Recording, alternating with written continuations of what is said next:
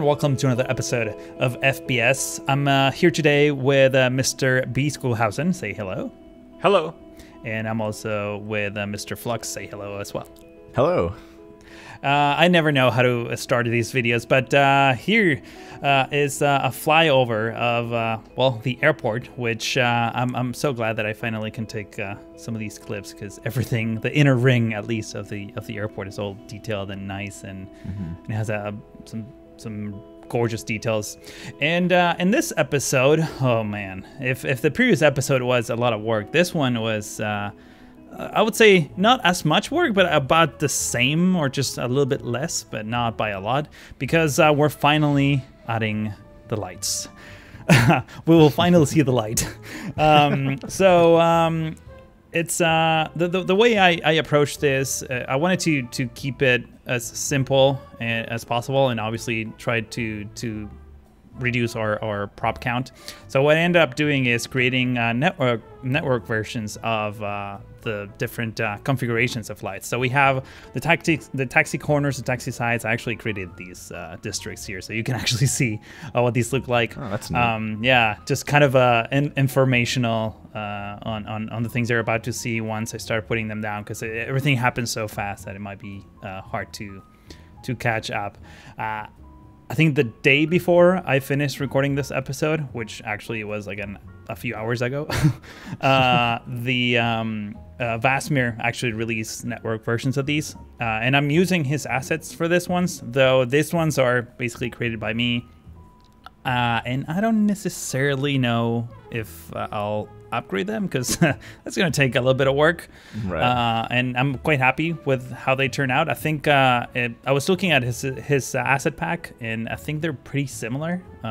There might be a few differences, but for the most part, I'm pretty happy with how they look.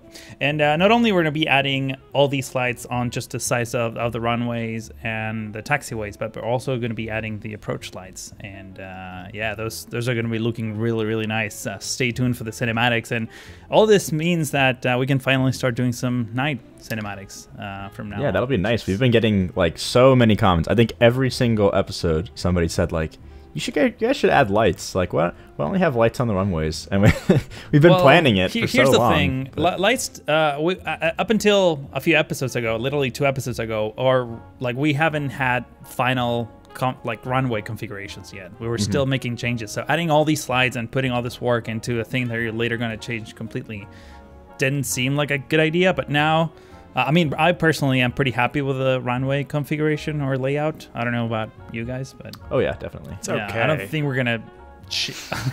I don't want to change the whole thing. All right.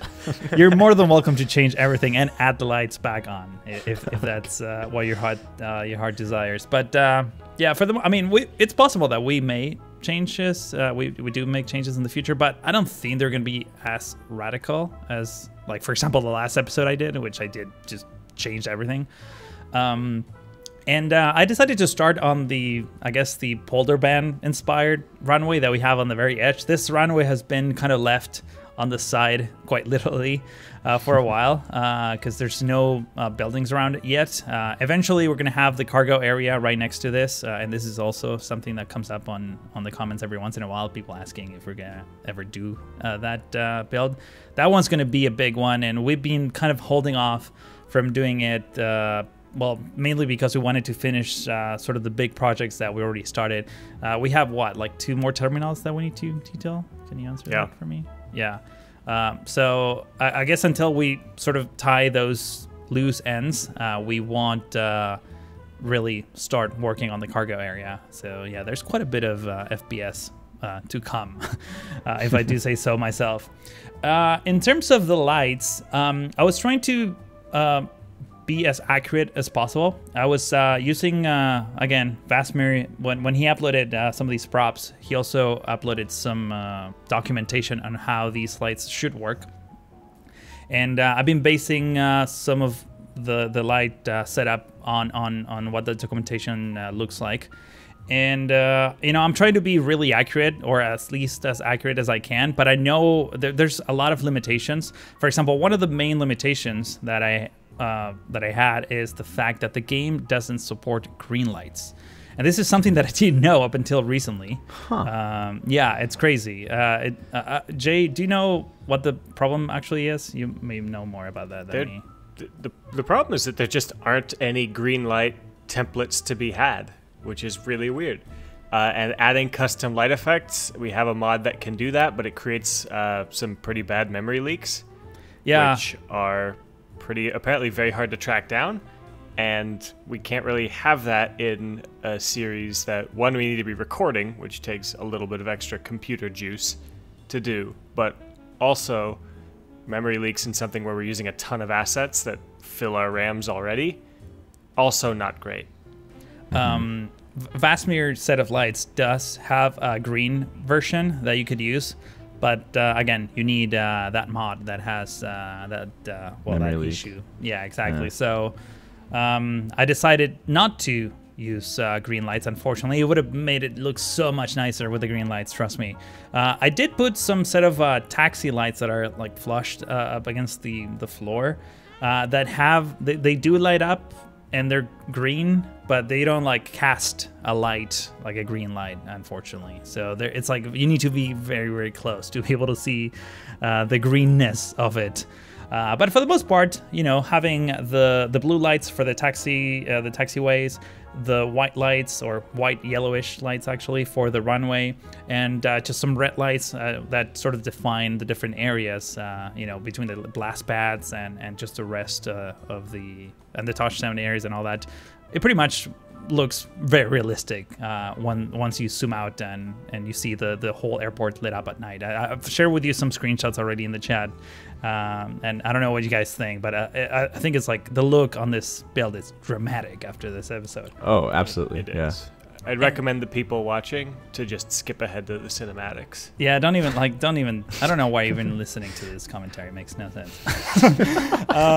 No, stay. No, they're already gone. I'd say stay. If you're still here, stay here, and then watch the cinematics like a few times when you get there. But getting to watch how it all comes together is pretty cool too. Great. I mean, you can kind of see how it looks like over there. I try to like change the view every once in a while because obviously I wanted to test that things were working fine. And I was using this sort of template that I created to have the spacing between the lights be basically perfect or as perfect as one could make it. Pretty much all of the assets that I'm using are Vastmir's, of course. And another thing that I encounter is the fact that did you know that the airport wasn't really connected to a power source? Is it really? Is it Yeah, not? so we have this like massive fusion plant underneath the Walmart. Oh, right. We talked about it many times, but there's no connection to the airport. I mean, at least there wasn't until I it got put deleted, one. yeah. Yeah, I think it got deleted at some point. So while I was setting all of these lights up, we had a massive blackout. And it took me a while to figure out why, because I thought it was like everything was connected. In fact, you go to the power menu and you had more than enough. So, you know, that was a bit of a tricky few minutes that I had to spend figuring out why. Now what I'm doing right now, this is one of the coolest things. So actually, Jay, do you want to talk about this? Because you're the one who suggested me doing this, and you probably know more on the technical side of things, how it works. So there's there's a feature that the game supports for custom assets called Anim UVs, which lets you basically animate the UVs of something. But that includes illumination masks. So Vastmir, in his infinite wisdom, and I realized that just sounded super sarcastic, so I'm sorry. But in his actual pretty incredibly decided to use/abuse these Anim UVs to provide animated lights. So when you're like the classic scrolling, flashing lights, making sure airplanes don't land on taxiways, I guess. And they end up, if you pause the game at the right time and everything, they animate. You can see them probably barely blinking by if you're using 60 FPS YouTube viewing. Hopefully, you'll be able to see them in the cinematics, right? Absolutely, yeah. Okay, excellent, because they're worth showing off. They are showing off here, but they go way too fast. But in any case, they'll actually animate, and he provided a whole bunch of props that animate correctly in sequence if you place them correctly, and who better to place lights correctly than Strict Toaster? Yeah, I don't know about that, but they do look pretty nice, I must say. Especially if you, I'm going to do some shots. I haven't done the cinematics at the time of this specific recording, but I'm probably going to be showing you some shots from the tip of the runway, looking, towards the horizon. And it's like so eye candy. Oh, I mean, yeah, there you can see it. You can kind of see it there. That's going to give you a hint of what's to come. It's really, really, really pretty. Obviously, it took a lot of tweaking, because not everything starts to snap randomly to a lot of things, and it's really hard to get everything to be perfectly aligned. In fact, the runways are a little bit skewed; they're not perfectly straight, and that really makes it really hard to sleep at night, if you could believe that. In terms of light configuration, so we actually have, not all runways are the same. I didn't copy everything exactly the same. So there's some small variances. There's one, and this is where my technical knowledge kind of stops a little bit, unfortunately. I did copy the same light configurations from different airports that I've seen, together with the documentation that Vasmir published, but I didn't know exactly when one was used over another. I think it has to do with the different set of lights have to do with the technology that the runway uses in terms of the instrument landing systems, the ILS, I think, if that's the right name. Mm-hmm. And basically which planes can theoretically land there, and which technology they use to be able to land there. I had to move your train tracks, by the way, just FYI. Actually, I had to. That brings me to another important point. I had to move a lot of things because the trail of lights coming into the vector of the runway, it hit a lot of things. In this case, you can see that it was in the middle of the MOM lines, as well as the train lines, and of course freeways, which flocked so neatly put together. And unfortunately, I had to move them, and I did my best to make them look nice. They're okay. You're going to see them in a minute. I think I was okay with them, but I think Flux, if you have a minute to spare, feel free to gut them completely and do them again, because I think you can do a much better job than me at fixing them for sure. At first, I was trying to okay, maybe I can do the LAX way, where they're kind of raised over the road a little bit, so that cars don't hit it. But we didn't have any good assets. I mean, look at all the weird things I'm trying here. It's ridiculous. I tried to do this catwalk thing to go over the freeway so that I wouldn't have to delete it. And of course, none of these work, especially because the lights are buildings, and the post or the pole that holds the lights up actually goes infinitely into the earth. So this is what happens. And check this out. All these bike middle decals, there were 1,500 decals just in that one segment. All right, that might have been me. Yeah, perhaps. I think that was you, but I had a chance to improve on that a little bit, and this is what I came up with. In fact, I had to also alter the way the regional highway works, because it also hit another of the runways, and I think I got some footage of that coming up in just a few seconds here. So this airport keeps getting in the way of our airport. I know, right? Yeah. How inconsiderate. Yeah, and we haven't even built the city yet. Actually, don't even joke about that, because everyone's let me clarify, because this is also something that keeps coming up in the comments. Some people are expecting us to actually start building the city. There's not going to be a city here. It's been 20 episodes of an airport, because that's all we're building, and that's already complex enough, I think, or at least for us it is. There's even not. I don't think there's even room for a city. Props. Yeah, no room for a city. We don't have any props to use. We'll be out of network segments. We physically could not build a city even if we wanted to. There's just not enough resources. We have props now. I mean, we can clear a couple more segments of bike middles, and we're golden. Yeah, just delete my if you delete the interchange that I made, I'm sure that would give us another 20,000. I think I'll probably just end up redoing this interchange, because it's kind of dated anyway, and all of the lines we used were definitely I mean, look how easy it is to use Ronix lines here. That's so much better. Yeah, I mean, it was a nightmare to put this down. So here, let me ask you this. So you see that weird curve that I made? Like, I don't know how to avoid that. Right. And you make all these transitions feel like so seamless. I don't know how you do it. Like, yeah, there's a trick that's really interesting with the way that the roads work in this game. So if you have basically there's three nodes associated with a merge, right? So you have like the first node, which is when the road is like full width, and then you have the two splits for where they're merging together, right? So if you take those two on the other side and you use Move It to move them really, really close together, like almost so they're touching, then you can get it to a point where if you take the curves from each of them and move them slightly outwards and really close to each other, you can get it so that the whole road just snaps into this like big trapezoidal shape. So it's no longer making curves or weird anything. It's like one big shape.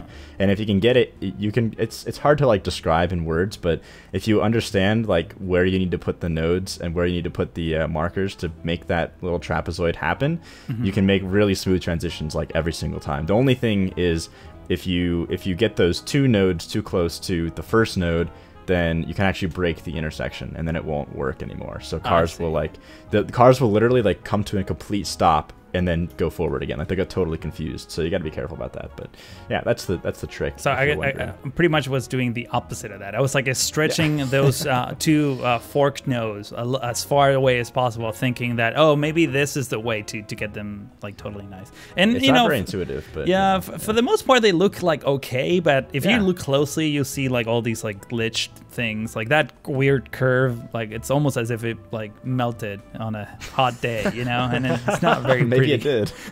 I mean, look at it. Like the lines are crazy there. But yeah, I'm glad you just decided to redo all of this. I think it looks. Everyone honestly, heard it, of course, right? Yeah, so I guess I have to now. No, I actually really like what you're doing with these lights and the concrete kind of cement stuff. I think that's a really cool design. There's a logic to these lights actually. Really? Sure. Brings me to So the way one thing I noticed is that usually these set of lights when you're obviously we had this super tall lights right just before this segment of the road, and the thing is these planes are basically on ground level at this point, so you definitely want to have lights that are not really tall, and not only that, you want lights that are pointing or casting the light straight into the road and not all over the place, because you can blind the pilots. You want everything around this to be super dark except the stretch of road. So that's sort of the logic behind it. Really need to see. What? They got instruments. They're fine. They don't need to see. Okay. Then I'll put some like stadium lights there. Then there you go. Call it a Shining day. directly upwards. It's just an array of laser pointers. Exactly. Yeah. Just like disco balls or something. I don't know. This is the other segment of the freeway that I had to move and make it twist weirdly. So either of you, if you see this when you get the save, be my guest if you want to change it. Because I mean, it looks okay. It looks like fine, but I think it could look much better than that. That's all I'm saying. Now, okay, so this one gave me a lot of headaches too. So Bad Idea had this super thin pedestrian path in the workshop for a while. In fact, I remember using this a lot when I did that guest episode in Gramercy. But the problem is that this path, because it's so thin, the game doesn't like it very much. It's a pedestrian path that's like, I don't know, like 2 meters wide, I think, if I'm not mistaken, maybe even 1 meter. And the problem is that it looks fine now, but when I reload the save game, it just carves like an infinite trench in the ground. And I tried, and it doesn't do it on all places. It does it every once in a while, and I don't know what the logic is, so I couldn't find it. And I think I restarted the game like 10 times in a row, like 2 nights ago, trying to figure out, like trying different things to see which one worked and which one didn't. I couldn't figure it out. I did reduce the amount of glitchy things, but definitely still happening. So that's something we might have to come back to later. I did end up replacing this super thin pedestrian road with a little bit thicker one from, oh man, I can't remember the name of the asset creator. Arnold, wow, guys, help me. Rimmer. Yes, Arnold Rimmer. Yes, sorry about that. He has an amazing set of, he actually has multiple sets of bike paths that are really thin too. I think his are like 3 meters wide. And some of those were also causing the same issue, so it's definitely an issue with the game, not so much the asset specifically. But it definitely brought down the number of glitchy things, so I need to keep exploring that and see what we can do to really fix that.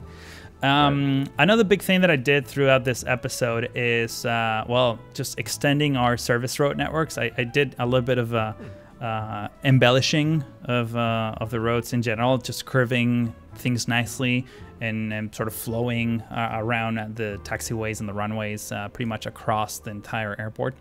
And probably in a few minutes, we still have a little bit of an episode left. The last thing I will do in this episode is a custom-made tunnel, so stay tuned for that right after the break.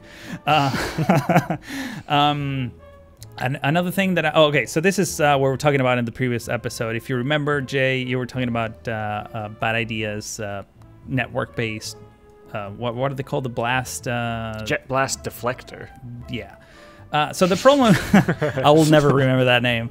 The problem with those is that they're a little bit too tall, and they kind of block. I usually want them as the service road kind of goes behind the blast pad on all of these runways. So the problem is that you would put one of those and it will cover the lights, and that's not a good thing, I don't think. So he actually has several variants, and I ended up choosing basically a shorter one that I think works fine. So we still have quite a few places around the airport that use the prop-based whatever those are called. I forgot the name again. Blast pads, I guess. I don't know. No, Jet blast deflector. Yeah, there you go. Blast pads is the one with the yellow stripes. Yeah. So yeah, we might have to look into that, figure out a way to be able to use them, because I mean, as assets go, they look fantastic. I really want to keep using more of those, but it was. Yeah, it was hard. Is it that unreasonable to have some of them be props and some of them be networked? Like, I don't think so. Because I kind of like the way that the props looked in certain areas. Like, I don't think it's unreasonable for the airport to have like multiple variants of that whatever jet deflector thing. It's so hard to remember. Yeah. I'm glad I'm not the only one. I would have like a button to just trigger that every time you say it. Like a soundboard. A soundboard. Yeah, exactly. I just want a J soundboard so I can just press a button and have him say jet blast deflector. I would like JT to say what FBO meant again, if possible. Uh-oh, indeed. It's been a week and I haven't looked it up. It hasn't really been a week, but yeah. Okay, so this is a custom-made tunnel, and the reason why it's custom-made is because I tried to make it non-custom-made, and it totally sucked. So I was like, okay, I'm gonna make it on myself. And the problem is that if you raise one of these roads underneath the freeways or the taxiways, you end up with these trenches and all these kinds of glitchy things. So I decided to cover it with ploppable docks in this case, which you can raise up and down easily, and they kind of match the texture of the runway. Though I have seen in like LAX, for example, there's an avenue that runs through many of the runways. It's a Sepulveda Boulevard, in case you're in LA and you know the area, and the texture of the runway itself actually changes because it's like a different type of concrete as it goes through the boulevard. So I thought that was a great idea, and I actually implemented it this way using these docks that we've been using for the plane stands all over the place. And to cover the trench or the dirt or the rocks that are exposed, because the game doesn't allow you to have like totally vertical walls, I had to, I guess, make them on my own by using a combination of the concrete walls plus some ploppable grass. And you can see that there's like a weird shade of like the shadow of the terrain. It was, well, you can no longer see that.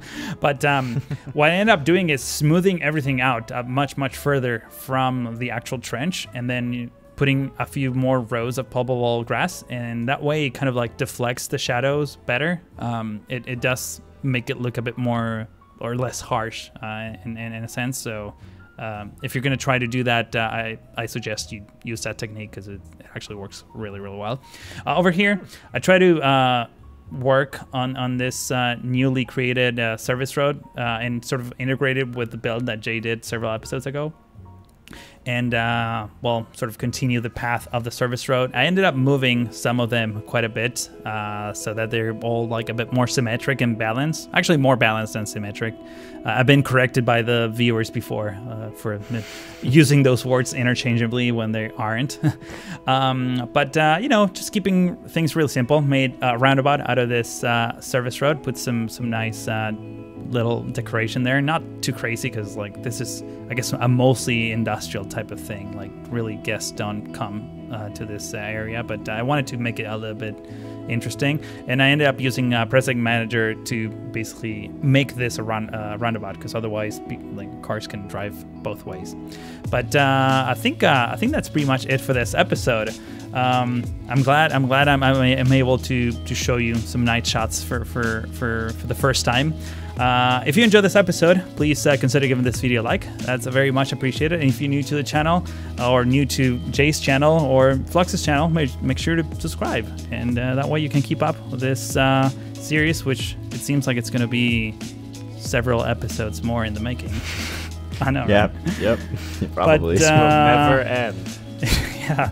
Well, but that's all for now. Make sure to tune in to Flux's channel next week for episode 19. And I guess we'll see you next time. Bye.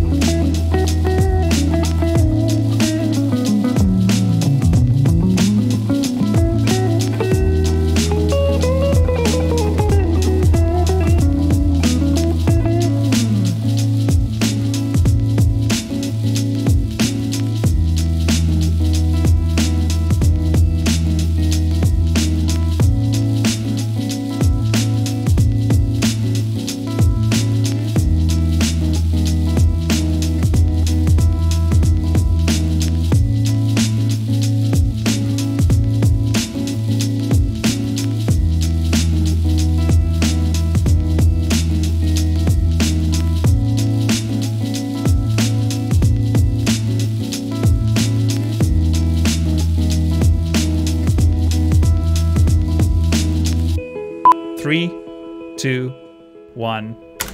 That was such a slow countdown. Well, I wasn't sure if you were like really ready. Yeah, you really threw me off though. We'll have this nailed by episode 20. Or not. Or not. Probably not though. Episode 20 is in 2 episodes, just so you know. I know. 20th time's the charm, though. It'll be your episode, Jay. So you better nail it. Oh God, the pressure.